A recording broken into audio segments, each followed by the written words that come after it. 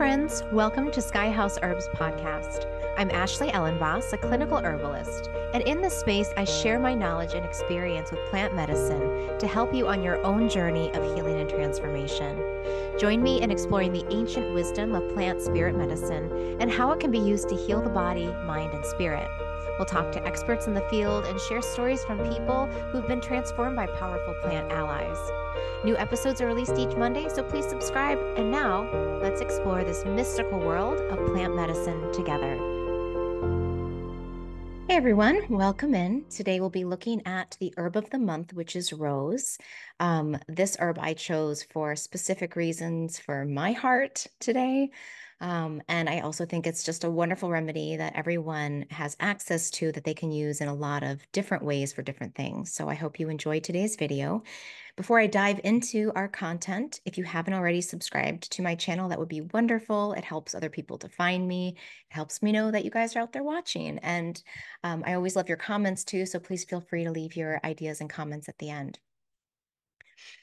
So today Rose came to me. It actually came to me last night when I was falling asleep and I was thinking about my video for this week. And it comes from a place of it came up because I'm grieving right now.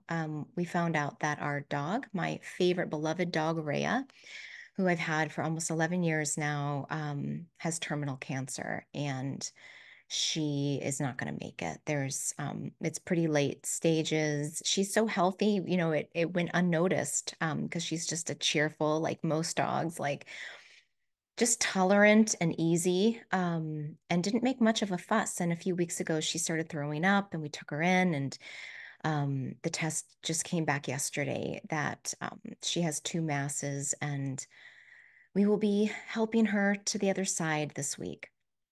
So I come to today's video with a bit of a heavy heart, a lot of gratitude and joy, and also just sadness because our animal friends are just indescribable companions in this path of life. And they teach us so much about unconditional love and forgiveness and enjoyment and pleasure.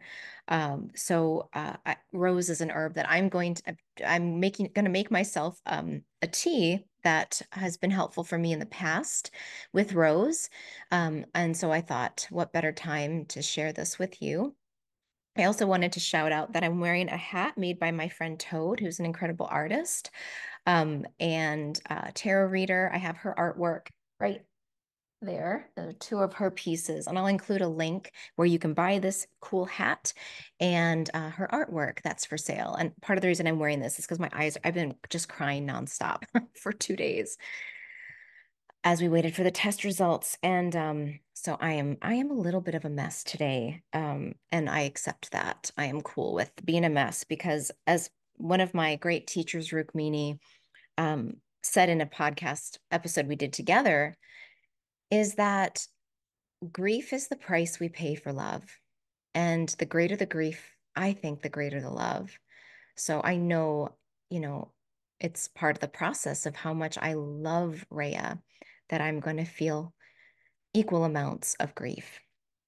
So let's talk about the rose and its medicinal powers. It's probably a plant that you've grown, smelled, maybe you've received as a gift. I wanted to just share a botanical picture. So this is an image of the rose drawn, and here are the rose hips right here. This is the wild rose, but really cultivated or wild roses can be used medicinally in this case. So we call it, the Latin name is Rosa spp, which just means a variety of species. There's Rose Damascus, which is often used for its essential oils. There's Rosa virginiana, and just tons of roses that really none of them there's no poison rose if you botanically ID it out. Basically all of your five-petaled roses in the Rosaceae family have similar energetics and uses. There's a few subtle differences I'll talk about, but in terms of medicinal use, we can just say yes to all roses. I do want to say that it is important that you source your roses organically because in the florist world, they treat a lot of roses with pesticides and preservatives. And so if you're going to be using rose as a medicine, please try to find an organic version or grow it yourself and don't spray them. And that way you can ensure you're not getting any harmful chemicals in with your medicine. I wanted to read to you the history of where the rose came from according to Greek myth. I thought this was a really beautiful story. This is from one of my favorite herb books called Flower Power by Anne McIntyre, Flower Remedies for Healing Body and Soul Through Herbalism, Homeopathy, Aromatherapy, and Flower Essences. So this book, it has a few pages on a dozen or probably more like 20, 2 dozen plants. And I like that it shares the folklore. So here it is for rose. The rose of all flowers is probably the one most steeped in legend and symbolism. According to Greek myth, the goddess of flowers, Chloris, one day found the body of a beautiful nymph and asked the help of the three graces to create a very special flower out of the lifeless body of the nymph. The graces gave the flower joy, brightness, and charm. Then she asked Aphrodite, the goddess of love, to give the flower beauty. Dionysus, the god of wine, to add a special nectar to create a beautiful perfume, and Zephyr, the wind god, to blow away the clouds so that the precious flower could open her petals to the sun. Thus the rose was born and was crowned the queen of flowers, the emblem of Venus and the symbol of love. And I think the connection again between love and grief is so powerful. None of us are a stranger to grief, maybe in various degrees, but they're so intertwined. And so I think the fact that we can use this flower of love for grief should be underscored. I think it's an important connection because when we open our heart more to the beauty of the things that we love and we really let ourselves embody the pain of grief, our capacity to love grows. I don't know if you've ever felt that before, but I felt that with every grief in my life, that through the process of grieving, my heart opens even more. And I think rose is a medicine that can do that. It can do that quite beautifully. Rose in its energetics is cooling, astringent, and sour. Those are the three major tastes and qualities of rose. Now, in Chinese medicine, we would add in that the rose hip is considered to be also sweet because of the sugars in it. But the petals, like the actual flower as a medicine, is really considered to be more sour and less sweet, although it does have some beautiful aromatics in it that we can capture in a tea and in a jelly and in a salve. But really, the most traditional use of rose was for fevers and for irritations and inflammations where there was a leaking quality. And when there is fever with a lot of when the body gets inflamed, the cell membranes start to become more porous. And so fluids can flow both in and out. And I'm just noticing, even with my eyes, like I've had tears, fluids flowing out of my eyes. And now all those membranes are filled with, they're permeated with, with water, with fluids. And part of the medicine that we can give ourselves is something to help move those fluids through and then seal up the tissues, not to close them down. We never want to close anything down, but just to give a gentle nudge to what is going to bring the body back into balance. And so Rose does this. It will just help say, you know what, tissues, let go of that extra fluid, let go of the extra heat, let go of the extra pain, right? And so that you can come into a more cool, calm, and collected space. I wanted to read to you also from Matthew Wood's book on herbs. This is from his Earthwise Herbal, and this is his old world book. And I'll include a link to all of these texts if you are interested in learning more about them. And the text, if you're listening to this on iTunes or Spotify, just go to my YouTube channel and under the description, there'll be links there if they're not in the descriptions where you are. So let me tell you a little bit about Rose from Matthew Wood's perspective. um, So he says in traditional medicine, the petals, leaves, stalks, roots, and root bark and thorns of both the wild and domesticated species have been used. One doctor from the 1700s has 50 different preparations. And then he says, although the Western tradition is universal in crediting rose hips with a cooling, drying effect, Chinese herbalism does not agree. The hips of Rosa levigata, or the Cherokee rose, are classified as sweet, sour, neutral, constricting, whereas the petals are sweet, bitter, and warming. And that's interesting. I've never felt rose to be particularly warming. It's always felt cooling, and maybe that's a little bit of the astringency. Matthew Wood talks about using it specifically for chronic inflammation. That's one of his favorite uses, and as an astringent when there is inflammation and fluid in the lungs. So he uses it as a lung remedy, lymphatic remedy. And in Chinese medicine, rose hips are traditionally used to control the release of semen, to strengthen the kidneys. And I think this is a very Venus thing, isn't it? Like the reproductive organs. And also in Western herbalism, it's been used as a uterine tonic. So if we think about the Venus ruled organs of the body, the skin, the fluids and the reproductive organs, we can think about rose as being very nourishing and balancing. So, if we have uterine inflammation, if we have leaking of semen, then what rose is going to do is it's going to just help tonify and clarify those organs so that we can hold the vital chi, we can hold the vital force. And we all know that trauma, grief, and loss, whether it be from miscarriage in the case of maybe uterine inflammation or uterine a loss of tone. Also, post childbirth, we can have a lot of swelling in the abdomen, and rose is a wonderful remedy, especially rose hips after childbirth, to drink in a tea to restore vitamin C content, and also just to help gently move excess fluids out of the abdomen and from the uterus. This was interesting. Matthew Wood talks about specific indications for children, for delicate and sensitive children. This is from Australian herbalist Dorothy Hall. Children who wet the bed, and then children born by C-section who don't have to fight their way out and they tend towards apathy. You can use the flower essence for these types of children. I studied with Margie Flint, a wonderful herbalist based out of Marblehead, Massachusetts, and she talked about using the petals in baths for children who've had trauma. And she said specifically white roses or the very light, delicate pink roses in a bath for children who've experienced sexual trauma or where their innocence has been taken away too young. And so this is a really nice remedy for children. And I've done roses in the bath with my girls just because life is, we've moved, we've had some traumas in our family. So, at different points, I've done white or light pink roses in their bath. It's also just, there's something beautiful about it that I think calms the child's spirit. And then red roses can be really good for trauma in adult years where there's been maybe sexual assault, or grief or loss, blood loss, things like that. Taking a bath with, and even just breakups or divorces.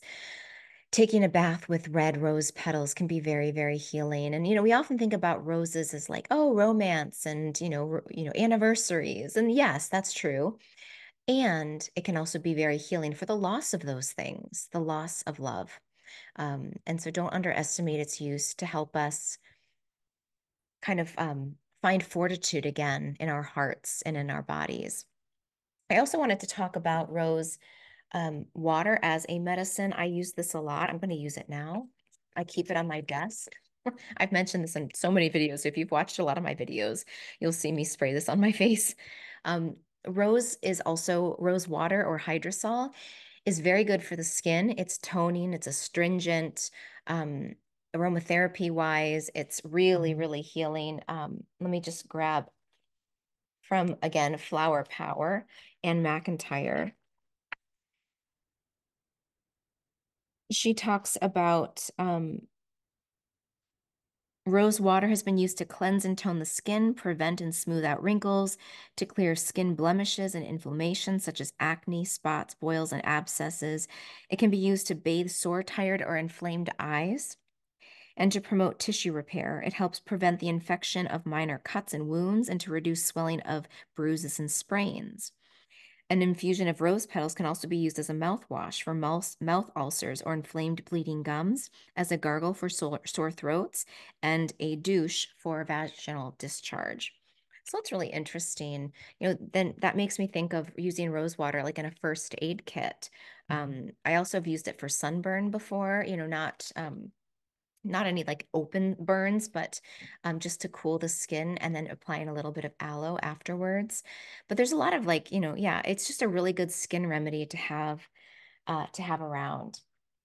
Now I wanted to show you kind of what I'm going to be making for myself over the next few days, weeks, months, which is a cold infusion using rose petals. So I just have a glass mason jar, nothing fancy.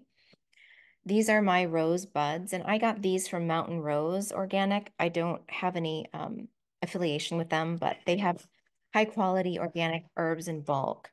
So this is Rosa Damascena or Damascus. And so I'm just going to pour in about maybe like half a cup of dried roses in here. So about that. I'm really more of like the folk method of measuring when I do it for myself. I just kind of eyeball it, and I usually can have a pretty good, I've been doing this long enough to where I'm like, I know the proportions that actually taste good. So I have about, yeah, about maybe half a cup of dried rose petals. This is marshmallow root, which is for me, it's so moistening, it's soothing, it coats the mucous membranes.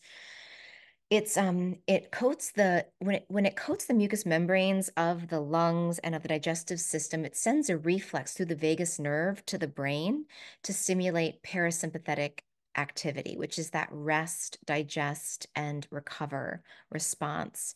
I think, when you're in grief, that's really important, is to give your nervous system a chance to rest and to replenish.